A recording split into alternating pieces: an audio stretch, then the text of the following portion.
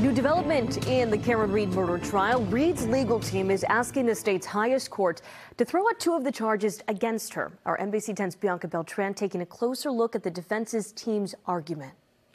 Your service is complete. I'm declaring a mistrial in this case. As the Norfolk District Attorney's Office prepares to try Karen Read for the murder of John O'Keefe again, the defense team is requesting that a justice of the state's Supreme Judicial Court review Judge Beverly Cannoni's decision not to dismiss two of the charges, including second-degree murder.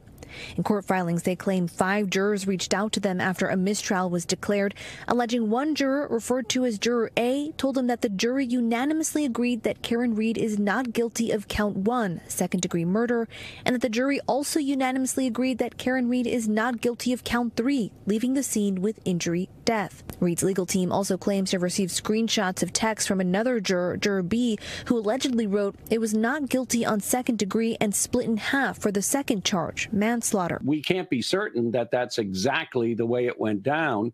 And the reason you can't be is because there is no formal written declaration of what the jury's verdict is, and it wasn't addressed in open court. NBC 10 legal analyst Michael Coyne explains if this request is denied, Read would still have the option to appeal after another trial. The single justice could simply say, no, the case isn't fully ripe yet. Go back, finish it in the trial court, and then after the case has been adjudicated, then you can take your appeals through the normal course if you lose.